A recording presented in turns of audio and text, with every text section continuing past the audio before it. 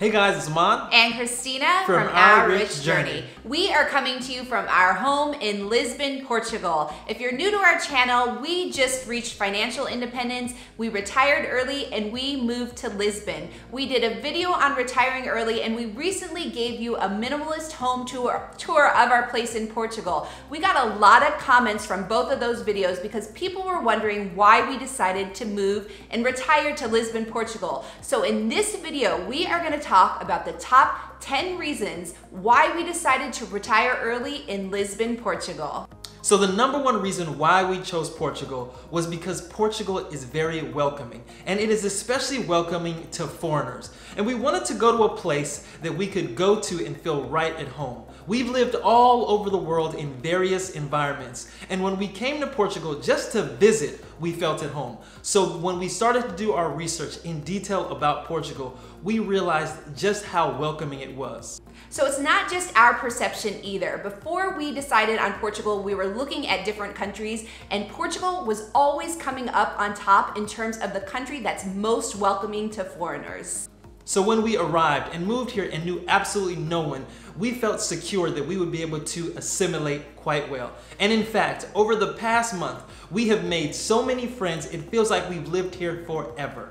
And the next reason is language. Now, Portuguese is a very difficult language to learn, but what's amazing is that you don't have to speak Portuguese when you first get here. Now, we have an eventual plan to learn Portuguese, but when you first arrive in Portugal, one of the things that you recognize right away is that so many people speak English. We have been in situations where maybe we're dealing with a person that doesn't speak English, but another Portuguese person will come out of nowhere and say, "Let me help you guys, let me do the translation." Well, that is prevalent all over Lisbon. In fact, there hasn't been a single situation that we have not been able to speak English. I mean, we have set up bank accounts, we have signed leases, we have entered into contracts that have been translated in both Portuguese and English, and we have spoken and dealt with people in English. This is an amazing thing when you're first moving to a country and you don't speak the language. So we looked up the statistics and we found that 35% of people in Portugal speak English.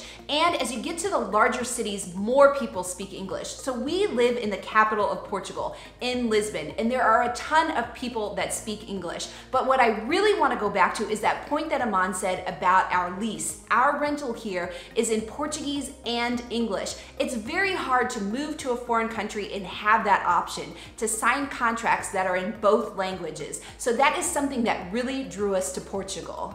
The next reason was because of the diversity here in Portugal, and in particular, Lisbon, Portugal. Lisbon is a big city, so you have people here from all over the world. They're speaking multiple languages, and we were just so impressed the first time we came to Lisbon and just saw this place that was a melting pot. All these different cultures in one place.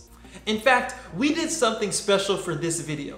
We went out and we just wanted to capture all of the beautiful faces of Lisbon. And so we walked up on absolute strangers and we said, "Can we take a video of your face for 2 or 3 seconds and put it on our YouTube channel?" And they said yes. This goes back to Lisbon being this welcoming place, but just being able to walk up to an absolute stranger and say, "You are beautiful and we want to put your face on our YouTube channel," and they said yes.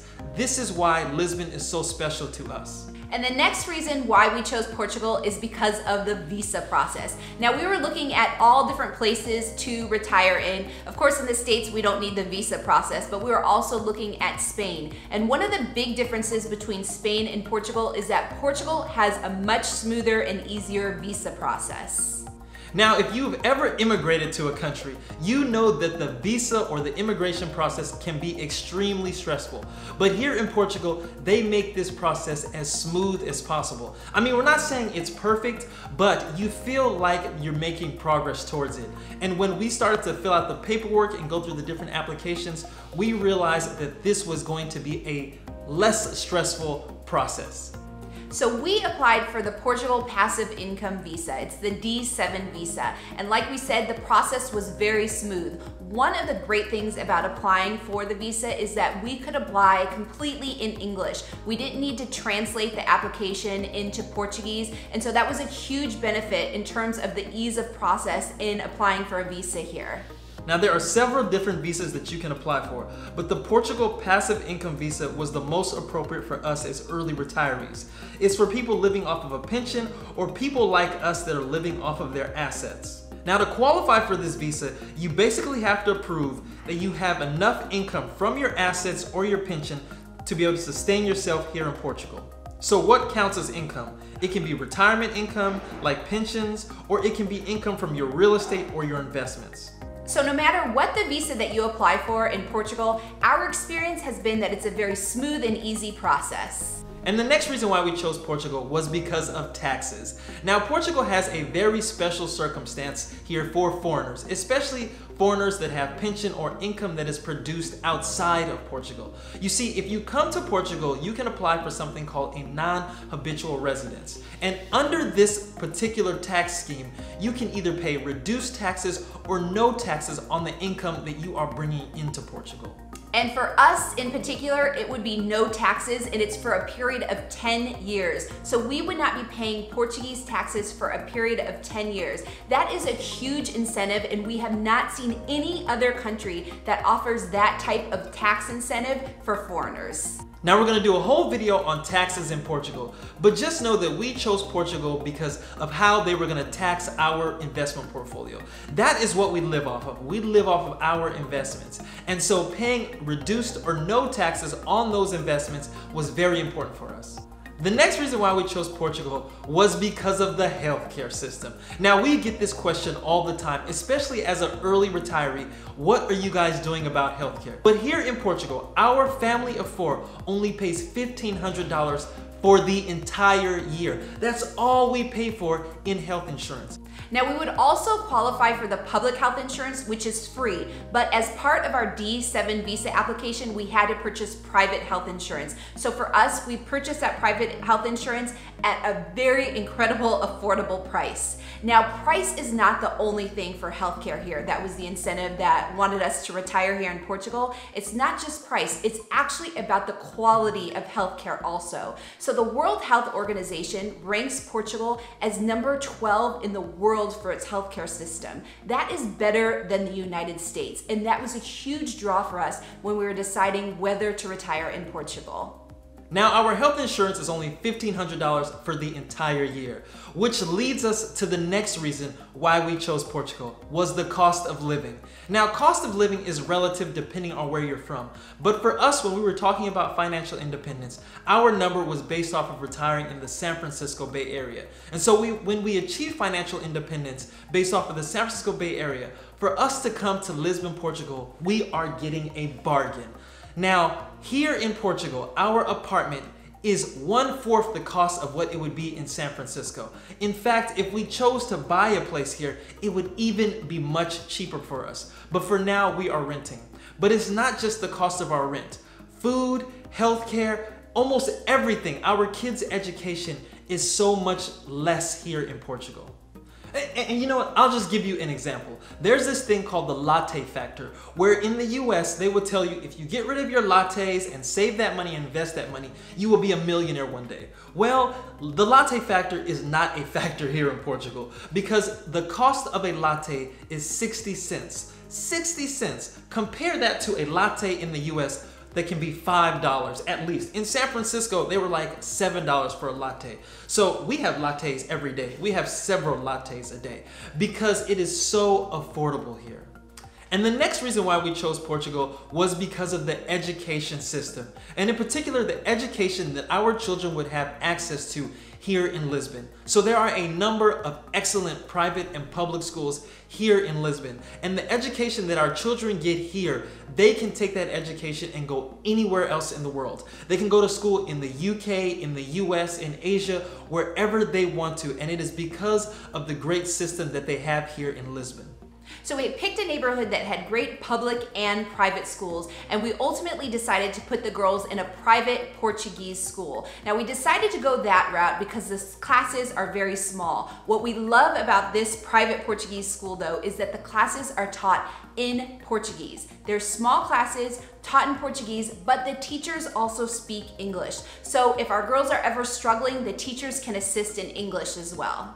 And you know what? I love this school. Our kids are assimilating perfectly. In fact, Sanoa came home yesterday and she has the second highest math grade in her class. Now math, there's not a lot of speaking going on, it's all numbers, but she's heading in the right direction.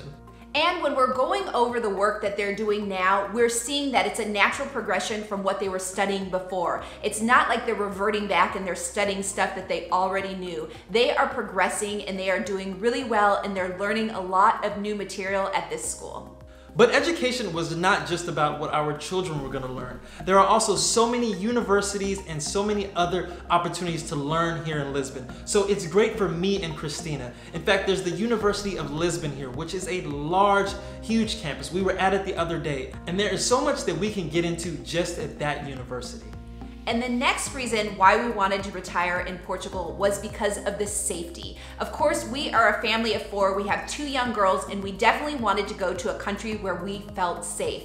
And the Global Peace Index ranked Portugal as the 3rd safest country in the entire world. Now, unless you're from New Zealand or Iceland, your country is not as safe as Portugal. Now, that is something that really drew us to Portugal. We really wanted to go to a country that we felt safe. Now, we really want to stress safety on this because we know a lot of you may have families and may have young children, and that's a huge concern going to a foreign country and really feeling safe in the country.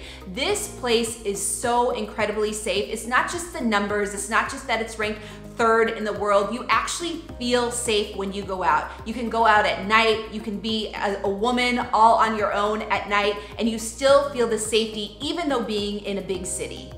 So another reason why we decided to retire in Lisbon, Portugal is because there are so many things to do in this city. Now, we said we retired, and our goal in retirement is not to just sit at home and do nothing. We want to go out, we want to see the city, and Lisbon has all of the opportunities and so many things to do here. So any day of the week, Christina and I can go out and find an activity to get involved in. I mean, we spend so much time outside of the house just doing things. We go to the beach, we go to the mountains, we're at the library, we go to different festivals. Christina and I are always out and about. In fact, we're always doing meetups with people and talking to them about financial independence. And there is a great financial independence community here. So it's not just activities for us, there are activities for the girls as well. Sanoa is really into basketball and Malia is very much into swimming, and they compete at a very high level. So when we were looking at a country that we wanted to move to, we wanted to make sure that they could still continue to compete at the high level that they're used to competing at. So now Sanoa has a basketball team that competes at the national level. And so we're very excited that she gets to play for this team. And Mel has found a swim team where they practice every single day, and they also have swimmers that compete at the national level. So those are our reasons for picking Portugal to retire early to. Lisbon is an amazing city, but there are other great cities in Portugal, so you should definitely check those out. And as usual, if you like this video, please give it a thumbs up, subscribe to our channel, and join the journey.